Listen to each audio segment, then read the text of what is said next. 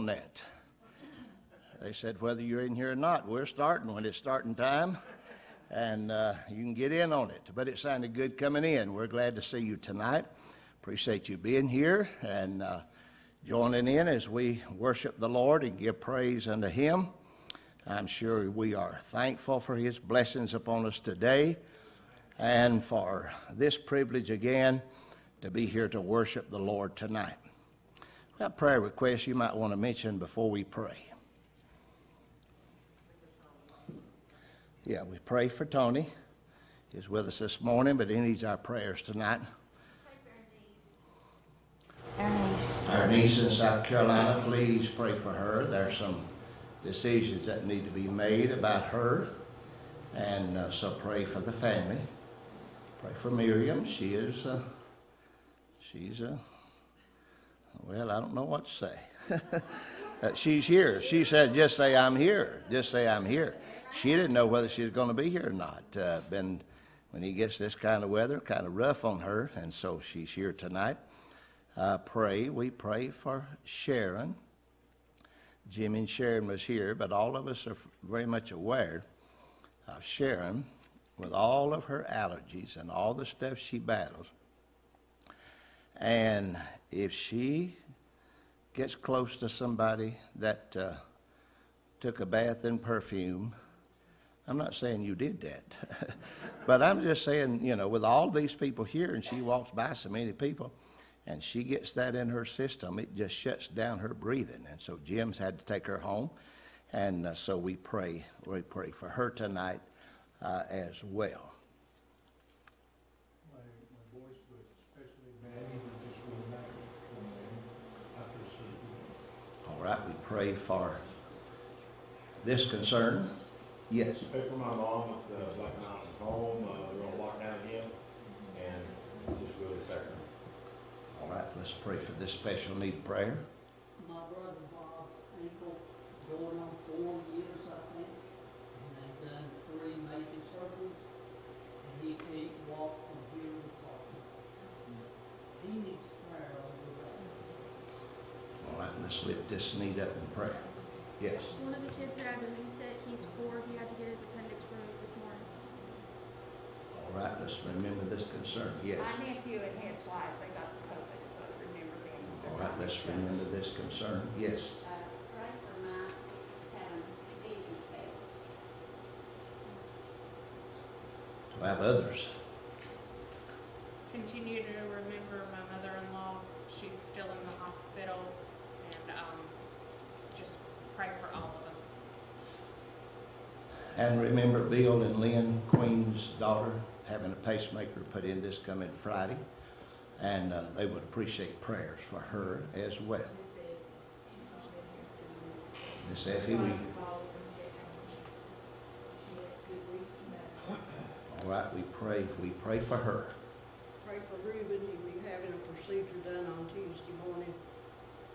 All right, let's remember Mr. Reuben in our prayers. Have others. Everybody got somebody on your heart tonight, and we believe in prayer.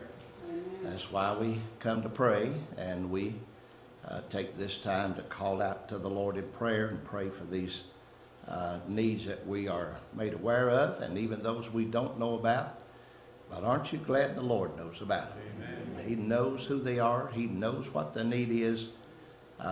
We pray for those that are in the parking lot. We have folks that just because of their health issues have chosen to stay in the car, and they can pick this up on the radio, and they can hear us and be a part of the service. And we have guys that are outside and sort of keeping watch over the parking lot. I wouldn't tell you all that goes on up and down the road while we're in here, but there are a lot of things that go on up and down the road.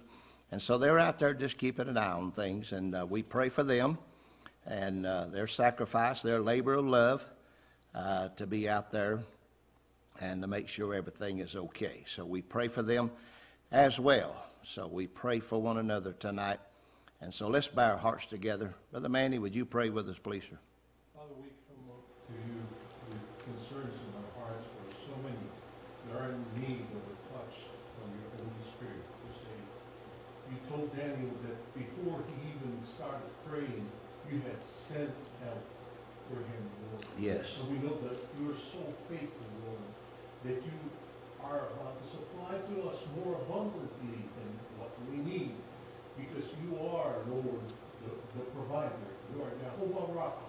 You are the one, the healer. You are Jehovah Nissi. You Yes. are our banner, our standard, Lord. And we thank you because of the things you're about to do. We ask of you, Lord, to remember those who are in need in the hospitals and the homes right now. Those who are listening through the radio, Lord, that you will bless them in such a way, Father, that they will come over here to testify the greatness of the Amen. Yes. God. Thank you, Lord, we say from our hearts, in Jesus' name, and the church says. Amen. All right, let's sing together again here, if you will.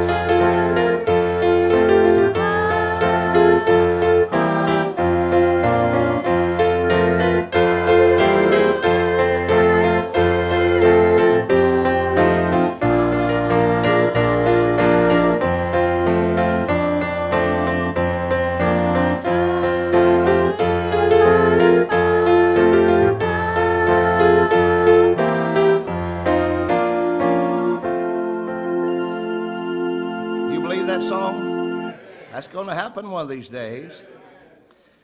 Do you remember? I may date myself just a little bit here tonight, but some of you are white-headed as I am, so I know you're old as I am, and some of you don't even have any hair. So what difference does it make?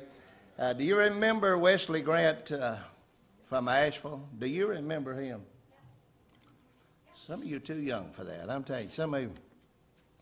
Wesley and his wife, they had a TV broadcast on Channel 13 on Sunday morning.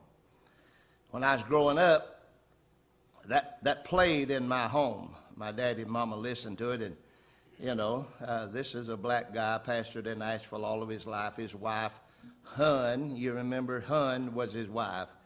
Well, I don't never know what her name was. That's all he called her, Hun. Hun, will you do this? And Hun, will you do that?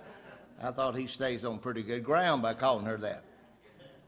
But anyway, one of his favorite songs, they'd sing and sing and sing. This was one of their favorite songs that they would sing, I Fly Away.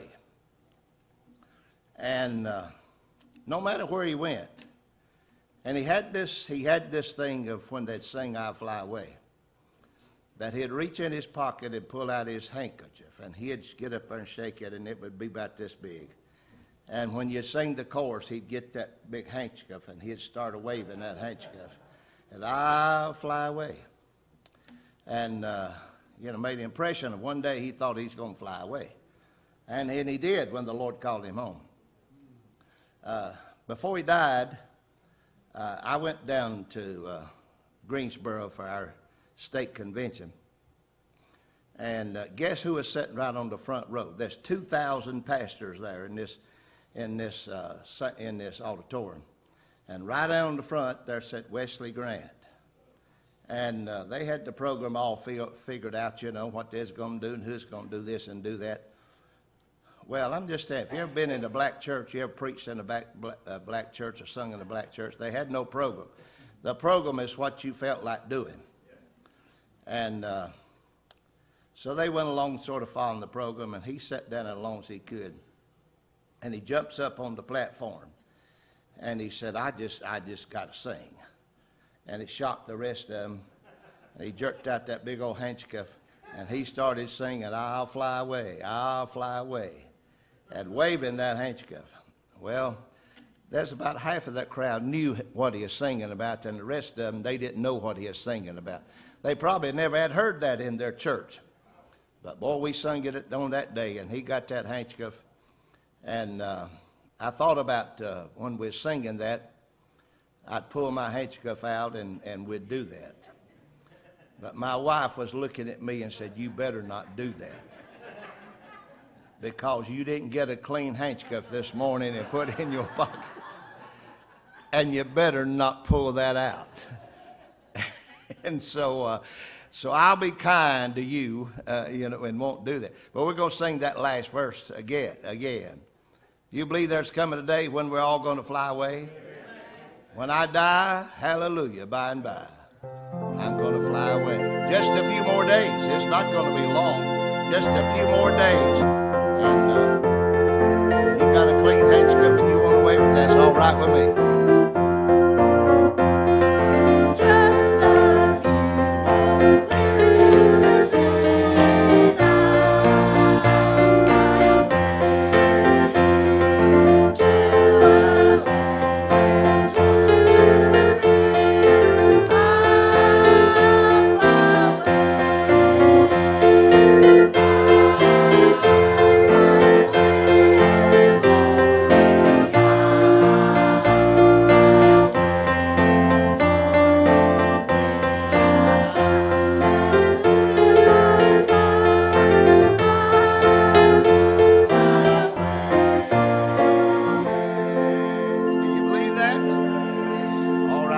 Shake hands with somebody and smile at them. We're glad to have some guests with us tonight, and we're glad to have some folks over here that I hadn't seen in a long time.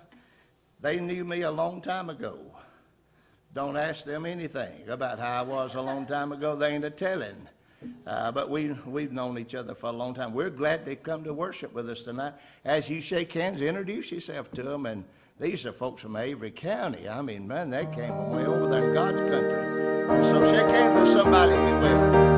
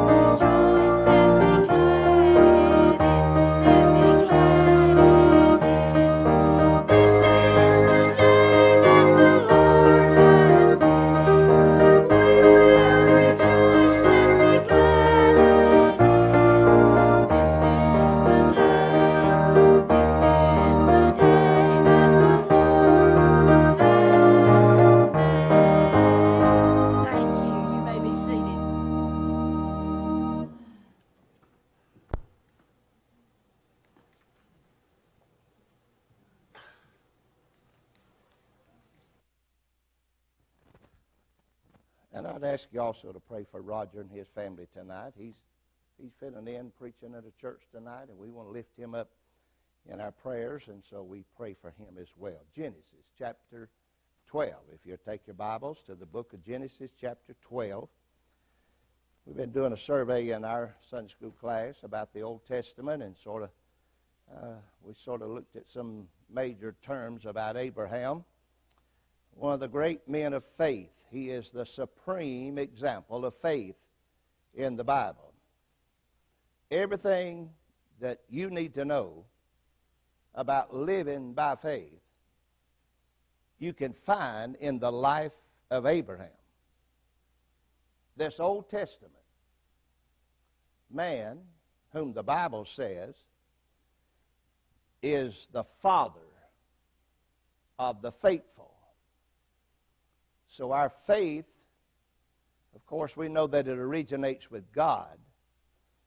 But as we live out our faith, finds its roots in the man Abraham. God had called him. We have looked at a few thoughts about Abraham. Called him away from his family, away from his friends, and he began to live a life of faith. God said to him, "Leave," and Abraham obeyed. He responded to the call of God with trust and obedience. And I would say tonight that principle has not changed from Abraham up unto this day. That our response to what God said to us is to trust and obey. The hymn writer said, "For there is no other way to be happy in Jesus but to trust and obey." And the trust that Abraham had led him out of the land of the Ur of the Chaldees and led him into the land of Canaan. He entered the land by crossing over the Jordan River. And this is the same river that his descendants would cross over many centuries later. The first step of his faith led him to Shechem. I'll read the passage in Genesis 12, verse 7 and 8. Well, let's go back if you don't mind. Debbie, I'll ask you if you don't mind to go back to verse 1. Let's just read the first 8 verses of this chapter. "Now the Lord had said unto Abram, Get thee out of thy country and from thy kindred, from thy brother's house, into a land that I will show thee." That's all that God said to him. He didn't give him anything else, just the fact that, Abraham, you've got to trust me and you must obey me. I will show you as you walk by faith.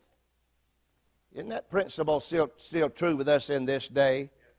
That God doesn't show us all the journey, but He will show us enough when we walk by faith. And He said unto him, here's a promise God gave to him in verse 2, "I will make of thee a great nation. I will bless thee and make thy name great, and thou shalt be a blessing. I will bless them that bless thee, and curse them that curseth thee. And in thee shall all the families of the earth be blessed." And Abraham departed. An amazing statement made about him, that he believed God, and he departed as the Lord had spoken unto him. And Lot went with him, and Abram was 75 years old when he departed out of Haran. And Abram took Sarah his wife, and Lot his brother's son, and all their substance that they had gathered, and the souls that they had gotten in Haran, and they went forth to go into the land of Canaan, and into the land of Canaan they came.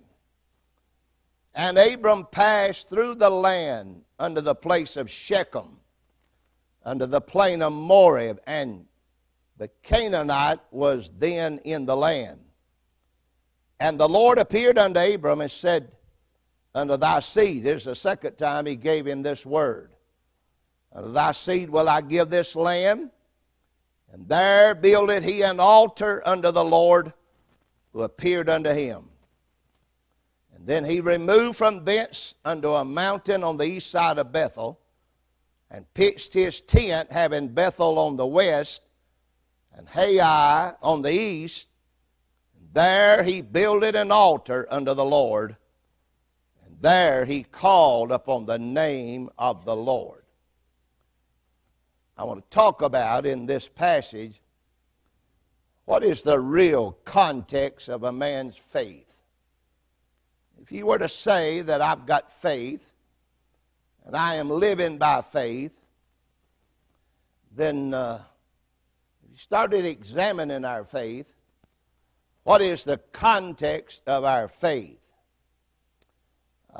It is found in these beginning of the life of Abraham. The first steps that he took by faith was into the land of Shechem. And the Bible says that in that land there were Canaanites living in the land. As Abraham obeyed God and took a step of faith, God appeared to him in a more meaningful way. And there are two things that he did when God appeared unto him. The Bible said that he built an altar and he pitched his tent. Now, if you want to see a man of faith, you see it here in the life of Abraham. Abraham could talk about his faith. He could say that he had faith. But there were two things that demonstrated real faith that was in his heart. He had a tent, the Bible said, and he built an altar. Now, I want to suggest, even though these were real, tangible things that Abraham had, they are symbolic of what we have as a pilgrim in this world. That's what a real person of faith has. These two things, Abraham characterized his life all the years of his life. And it demonstrated when people saw him that he was a man of faith. Had a tent. You know what that tent symbolized? That he wasn't going to be down here very long. That tent meant that he was on a journey through this world, and that he had no dwelling place down here. He was always on the move. And when we study the New Testament, the book of Hebrews, about Abraham, it always talks about Abraham that made a testimony that this world was not his home, that he was a pilgrim and a stranger through this world. He never dwelled, he never settled down anywhere. He always had a tent and he was always moving. And he had set up that tent, but he wouldn't stay there very long. Isn't that symbolic of the Christian life? This world is not our home tonight. We're aware of that. I'm going to tell you, we're on a journey. We are moving through this world, and we're headed home, but this world is not our home. While Abraham had a tent, I just want to tell you, we're not going to stay here very long. We've got a home built by the Lord over there. And while he journeyed, he had an altar that every time he went somewhere and set up that tent, he would build an altar, and there he would worship God. That was the context of his faith. You say, what were the two things that characterized Abraham, this mighty man of faith? What was it that caused him to stand out as a man of faith? I want to tell you the same two things says the same thing about us tonight. That as a believer journeying through this world, you'll have to confess this world is not our home. We're just passing through.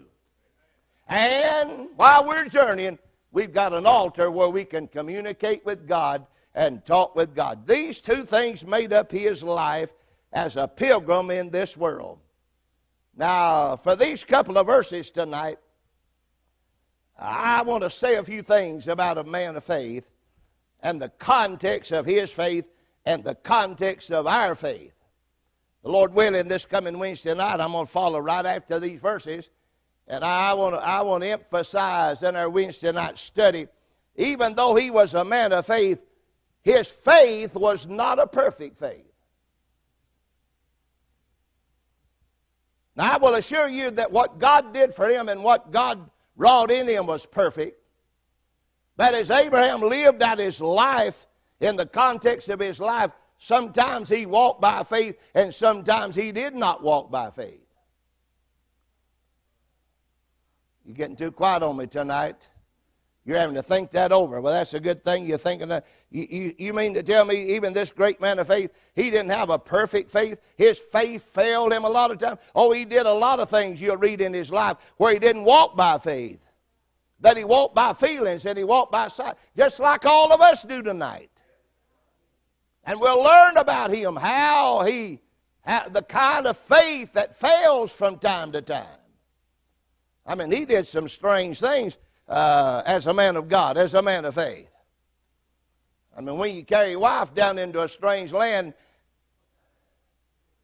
and he is so afraid that he's going to lose his life, he said, don't you tell Pharaoh you're my wife. You tell him you're my sister. And if he wants to take you for his wife, that'll be all right with me, as long as I save my life. Isn't that just like a man? I didn't hear too many women say amen to that tonight. You ought to holler out amen to that. That's exactly what he did. He wasn't walking by faith. Brother, he was trying to protect his life. But here at the very beginning, you see the context of the faith that this man had in God. I'd like to say two or three things about this faith, that what's involved in a faith that'll get you through. Very obvious when you read the text tonight that our faith has to be lived in a real world.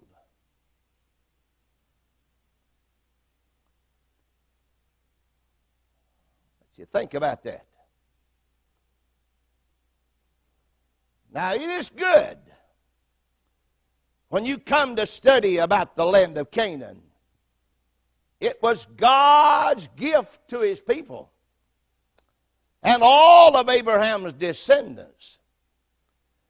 But I would remind you tonight that the land of Canaan was still in this world.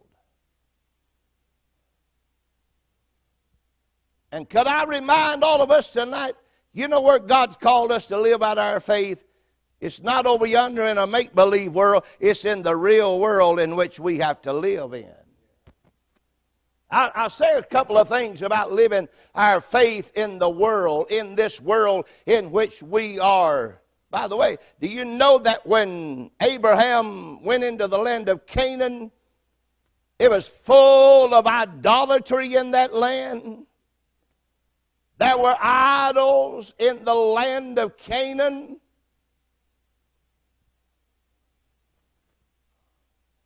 Might change our tune sometime when we're singing Canaan's happy and fair and happy land where all of my possessions land. Well, I'm just going to tell you, in this world, there are always the Canaanites that are living in the land.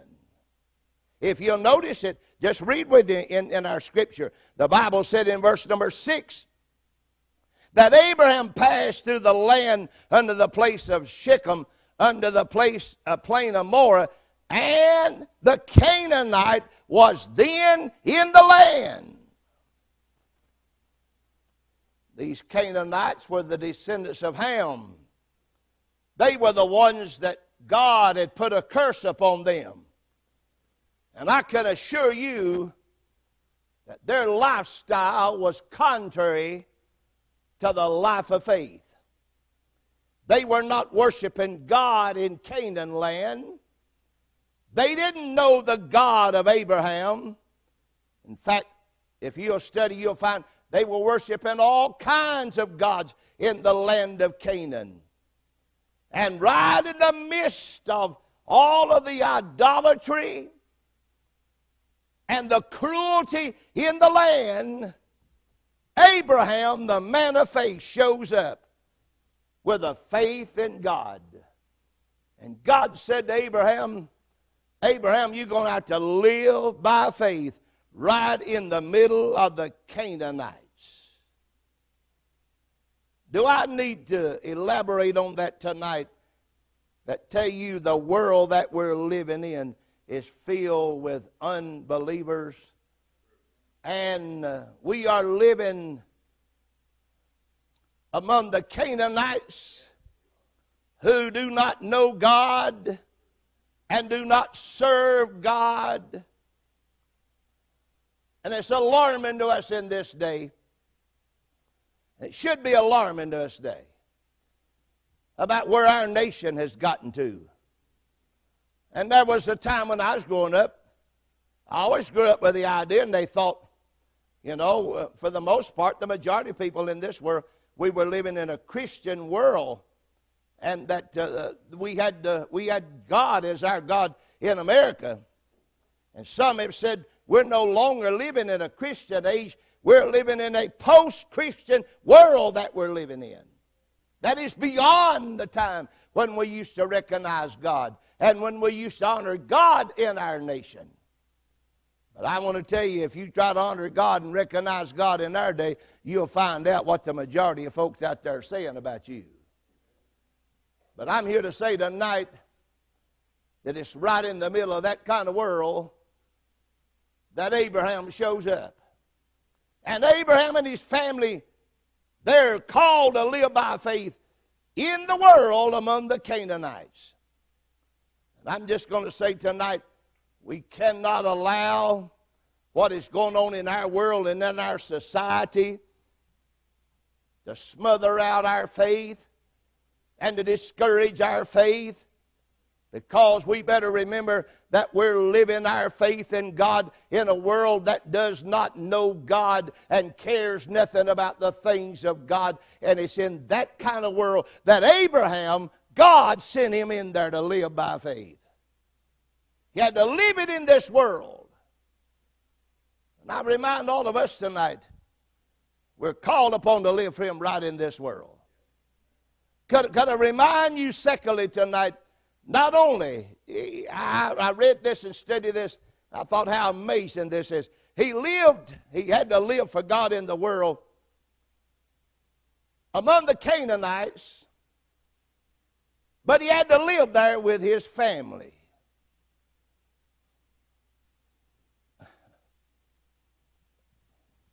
Now some of us say, well, Pastor, I already knew that. Well, I don't know if we understand the impact of that. Moses, when he wrote this, gives that little detail describing the life of Abraham as he begins to walk by faith.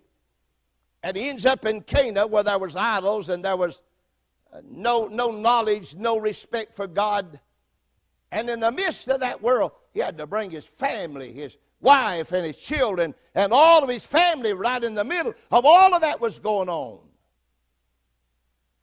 He had earthly responsibilities. If he had a family, you better believe he had some responsibilities to his wife and his children and his in-laws and his servants and everything that he had. In fact, we're told when you study the life of Abraham that he had a large household, and he had to make sure his family was taken care of. Right in the midst of all of that, with all the cruelty going on around him, here's a man that said, I better take care of my family, and while I'm looking after my family, I've got to keep walking by faith with God. Could you hear me tonight to tell you that this walk of faith does not mean that you're to walk away from your family and deny your family or not take care of your family. You honor God by walking by faith with God and taking care of your family. Family responsibilities came along with that. A lot of folks think, well, here's a choice. I got to choose between my family and choose between that and God. Could I remind you tonight that a man of faith, a woman of faith, they don't choose to neglect one above the other. They walk with God and they take care of the family at the same time. So he had a tent and had an altar. And I would remind you, there are too many in our day, they just want a tent, but they don't want an altar. They got a tent, but they don't want to have an altar. Would it surprise you that Abraham never did build a house? Do you know that Abraham never did build a house? Nowhere in the Scripture will you ever find this man lived all this time and trusted God and had God as his God. He never did build a house. He lived in a tent all the days of his life. And if you say, well, that's strange. Well, you do understand God's people are strange, don't you? You know, they don't live like the world. They don't nail down. They don't set all their wealth and all their hopes into this world. In fact, the New Testament tells us in the book of Hebrews, trying to explain about this, said that Abraham, when he walked with God, he was looking for a city whose builder and maker was God. He wasn't looking for anything down here. He was looking for heaven. He was looking for a place where God was building for him. He lived by faith in this world. I want to suggest tonight that it is possible to live by faith in this world, in this life. And I will assure you, there'll always be Canaanites in the land that does not know our God and does not honor him. It may be God put Abraham right there, gave him all the promises of God, and here he is sitting right there in the middle of the Canaanites. And he's got a family that he's looking after, and he's got a faith in God. Can I encourage you tonight to remind all of us,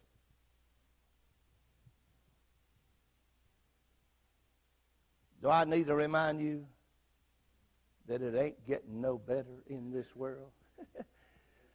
You said, preacher, I came to church to be encouraged. And that is encouraging, because that means we're closer to home. And one day we're leaving all of this behind, and we're going to be in the city of God one day. Amen. And so I just want to tell you, don't look for things to get better down here, because this world is not our home. We're just passing through. Our treasures are laid up somewhere beyond the blue. The Lord had a home for us. Abraham was on a journey. He is looking for that city. The Bible said, whose builder and maker is God. And so Abraham had to live out his faith. Just keep in mind, this wasn't just a little simple kind of faith. This was the father of all who believe. This was a great man of faith. And he had to live out his faith. It didn't make him anything special and didn't protect him from the world he's living in. He had to live out his faith in the world. And do you know where God's called us to live out our faith? It's in this world. I want to move to a second emphasis found in this text. Not only does, here's the context of real faith, we're called to live it out in the world. But the context of real faith is to be lived before the Lord. Did you notice what Scripture said? After verse 6 said there was Canaanites in the land, and Abram had got to the land of Shechem, and in the land there were Canaanites in the land. And the Scripture said in verse 7 that the Lord appeared unto Abraham and gave him a promise. You know what he said? he appeared unto Abraham again. It hadn't been long they appeared unto him, and he comes again to him. And he said, Abraham, just remember now to your descendants, I'm going to give you this land. The Lord told him that.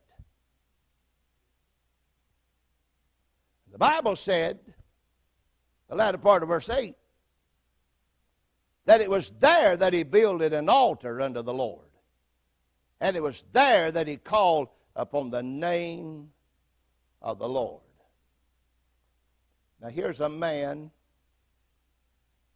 we consider the greatest man of faith in the Bible. And he is living among the Canaanites. But he's really living his life before the Lord. He's living for God in Canaan. Somebody says, well, I wish I could get somewhere there wasn't no Canaanites. And I might be able to honor God. You know, God may have placed you right where you are so you can honor him among the Canaanites. Do you know God got you there where you are tonight, not by accident? But here he was called to live. He was living among the Canaanites, but he was really living before the Lord. Can I remind you tonight, that principle hasn't changed. Here's Abraham, but I want to tell you, the same faith Abraham we've got in the same God and the same place. What we do, we live our life in this world, but really we're living our life of faith before God. I'd like to say a word or two about that. This living before the Lord was really a confirmation of his faith. The revelation of God came to him. And it confirmed this man of faith. He's making his journey. He goes through Haran. And he now finds himself in the land of Canaan. And when he gets to the land of Canaan and looks around and sees all the Canaanites and all of the idolatry that is in the land, God appears to him and says to him, Abraham, I know where you are. And you're not here by yourself. I am still your God. And I've just come to confirm your faith.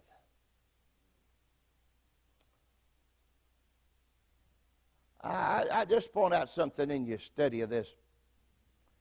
When he started out this journey, God really didn't tell him where it's going. God simply said to him, you just leave and you go to a land that I'm going to show you. And when you get there, I'll confirm your faith. He doesn't receive any kind of confirmation until he had acted by faith. Now, I think there's a reason for that. Because if I think that if God had said to Abraham, Abraham, you leave where you're going, and I'm sending you over into Canaan, and over there's a bunch of idolaters, and there's people that worship false God, and you're going to have to sit down with your family right in the middle of all kind of idolatry. Abraham might have said, well, I don't think I want to move to Canaan. But God said to him, you go and I'll show you. And he ends up in Canaan and looks around. He didn't have any other believers there. People like us would say, could somebody tell me where the nearest Baptist church is I can go to? Could I tell you, they didn't have any churches down in Canaan.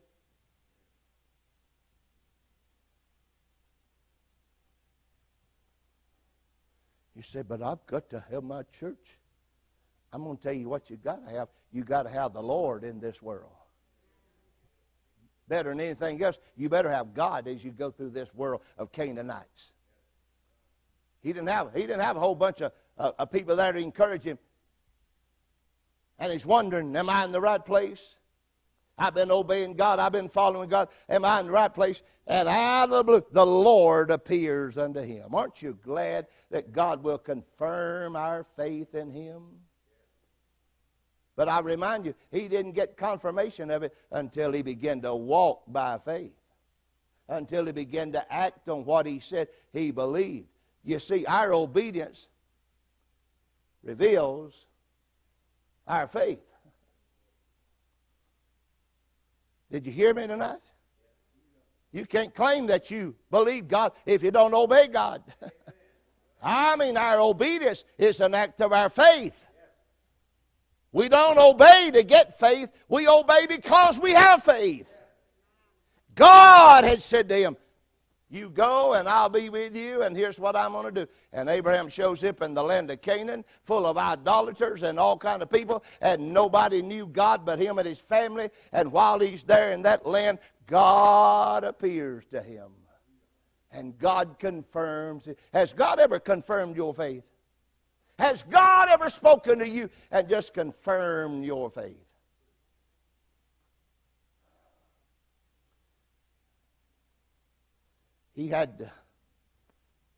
God showed him, and God confirmed his faith.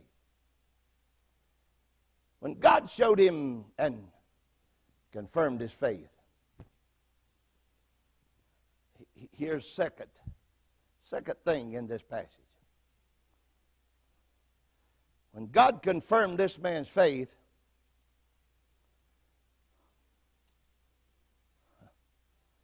the Bible said he builded an altar unto the Lord. And it was there he called on the name of the Lord. Could I suggest to you tonight his altar was a confession of his faith? Do you know that when he built this altar, it was a part of his life? And everywhere he went, the first thing he did when he got somewhere, he just built an altar. Probably he gathered some stones and built them in the form of an altar. And do you know what an altar was for? He would offer a sacrifice on that altar. The very word translated altar has the idea of sacrifice. And this altar was the place that Abraham came before God when God confirmed Abraham's faith, and before God and his family, he confessed his faith in God. That very altar where he brought and built before God was his confession of his faith.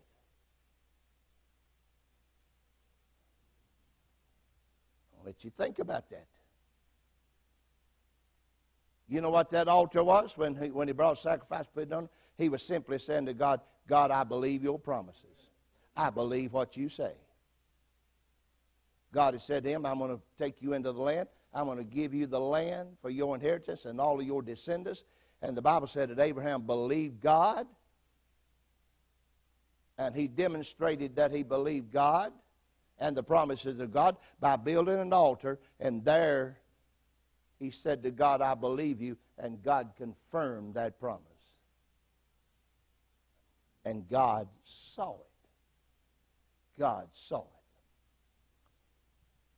Now, I'll be very brief. I'll say a couple of things about what this confession involved. I will. And by the way, what Abraham confessed at that altar, we confess. We make a confession. Well, what was the confession he made? Well, the first thing, it was a confession of faith to his family. There was Sarah and the servants and all that he'd brought out of Ur of the Chaldees. They came with him. And I'm sure sometime they wondered, what in the world, where's he leading us and what's going to happen? And they finally got there in this land. And he confessed, I believe God. And he made this open confession to his family. And when his family saw him out there at that altar, putting a sacrifice on and worshiping God, they were witnesses to the fact, here's a man that believes God. Here's a man that's got his trust in God. Are you aware tonight that we're all making a confession of our faith, whether it's real or whether it's not real? Whether it's genuine or whether it's put on.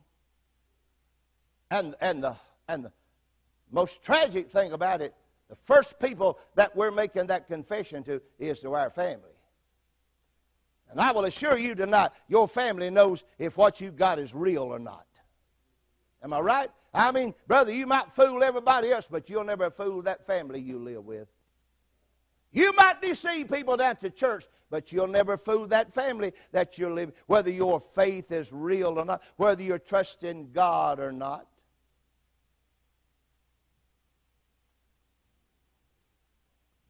One great expositor said about Abraham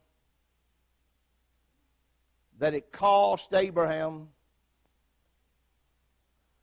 Somebody's getting an alert somewhere. I wonder if that's coming from the Lord. I might shut up and listen.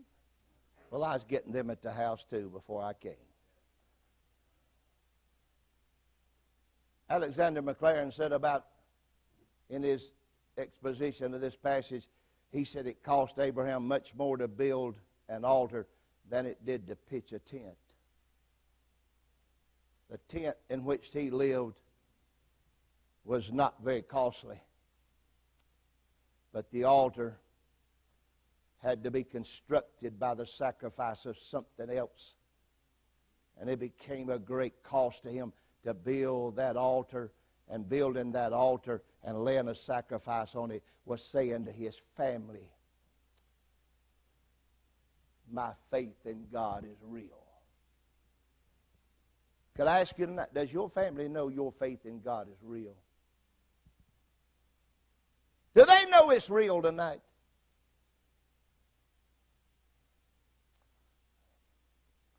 I want to tell you, there are a lot of children growing up, all they can see mom and dad, the way they go to church every once in a while. They show up when they need something. I'm going to tell you, you'll never convince those kids that their mom and daddy's faith is real. I'm going to tell you, faith is real. It shows itself to our family. And Abraham, all he had there was his family that believed in God, and he had his family, and it demonstrated faith. What God said he believed, and he said it to his family. Could I just remind you tonight, the greatest witness you'll ever have in this world is to your family.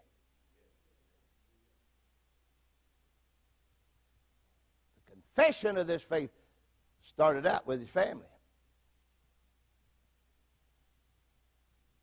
But when he demonstrated his faith to his family, it also demonstrated his faith to other people. Don't you know they had never seen anything like this? And here's a man and his family and all of his servants show up in Canaan. And he didn't act like them. And he's out there and he's building an altar. And he's putting a sacrifice on that altar. Do you not think they thought it was kind of strange? Isn't that a strange act of worship, they thought?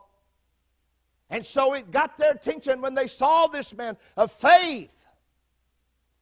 How could a man offer a sacrifice unto a God he could not see? Nobody saw this God. Why, you've got to offer a sacrifice to an idol. We've got to make an idol. You've got to see this God that we're worshiping. You've got to make one with your hands so we can offer a sacrifice unto him. And here's Abraham out there offering a sacrifice unto a God you can't even see. But brother, his consecration and his dedication was a witness to everybody around that saw it. He is worshiping the living God, and all his pagan neighbors around him had never seen anybody worship God in that manner. I want to tell you what, his commitment was a revelation to his family. Here's a revelation to everybody else. And by the way, could I just remind you tonight that your commitment to God is the greatest testimony to this unbelieving world. I'm just going to tell you what they see us do and what they watch us and how we worship God is a great witness to them tonight.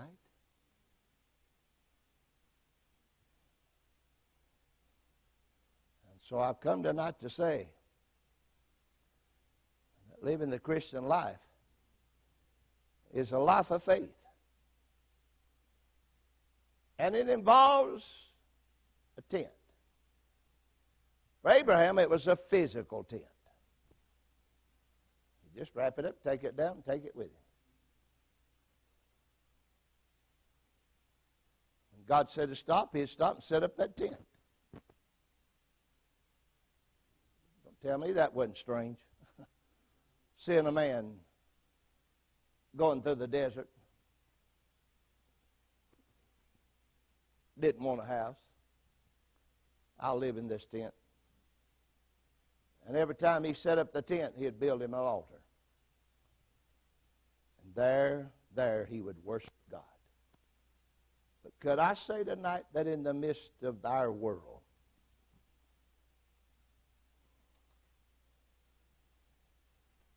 we're still building altars. And like Abraham, we're on a journey through this world. That is the context of our faith. Tell me if a man's got genuine faith or not. He will not settle down in this world. He'll not be satisfied in this world. He'll say, this world is not my home. I've got to live in the world. I'm not denying the fact that I've got to live in the world. But this world is not my home. And also, I've got an altar where I can talk to God. And I communicate with God. And I'm going to tell you, those two things have never changed since the days of Abraham. Even in our day, that's what we do. We're journeying through this world, are we not? I say to you, don't nail down too deep in this world because we ain't going to be here too long. Amen. You say, how much we're going to leave behind? We're going to leave it all behind. We're going to leave everything behind. But I will assure you, whatever we leave behind here, it's going to be better when we get over there in that land. That is the context of our faith. That's what reveals how genuine our faith is. Well, that weeds out a lot of people, don't it? That weeds out a lot of people just come to church just to be coming to church, and it's the proper thing to do. Well, I got to be well liked in the community. I got to be well thought of. But I want to tell you, that don't matter one bit to God. I want to tell you, you better be thinking about, am I pleasing to God? Is your faith genuine tonight? Do you have a real, genuine faith tonight? It's in Abraham's faith that he had a tent that he journeyed. And then when he stopped, he built an altar. And I'm sure at that altar he gave thanks to God. And he worshiped God. I got the feeling that he offered thanks and praise to God for every step of the journey. You may not have and you can, that's fine. You may not have a physical altar you built somewhere. A lot of folks do, and that's fine. But I think there ought to be one in our heart that we bow before the Lord in our heart every day, and it confesses to God.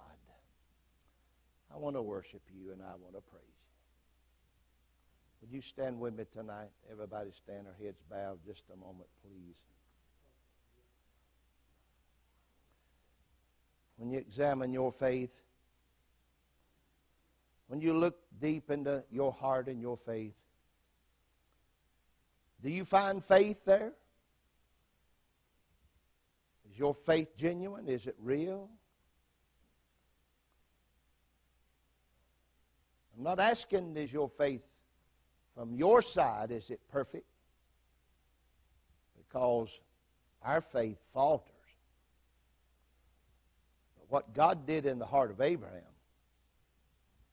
was genuine, real. And even when he failed, he'd always find an altar. And he'd always build an altar, and he'd find himself on an altar, talking to God. So I just challenge you tonight and encourage you. When you fail, find an altar. Find a place to pray. Find a place to commune with God. That'll confirm your faith. If you don't ever have a desire to do that, you better check up and see if you've got real faith. But every true child of God will find a place, an altar. They'll talk to God. And it'll be a confession of the reality of their faith. Just to their family and to unbelievers, the world that they're living in. That no matter what happens, here's a man, here's a woman of faith that believes God. Father, I pray that you'll take these couple of verses of Scripture tonight and you'll seal them in our heart. We'll look at them and we'll learn what it means to be a man, a woman, a young person of faith. To walk by faith in a world that does not know you. Bless our folks that are outside tonight. I know they've been there and they prayed for this service. I pray your blessings upon them. May they receive the help that they came for, and they'll leave being fed from your word. Bless this congregation and guide us. Help us to know we're going into a world that you know where we are. Lord, we're there with our family. We're there with our friends. Thank you we can live for God in this world. It is in your name we make our prayer. Amen and amen. Bless you. Will you find somebody to speak to tonight before you leave? And we're glad that you came. Bless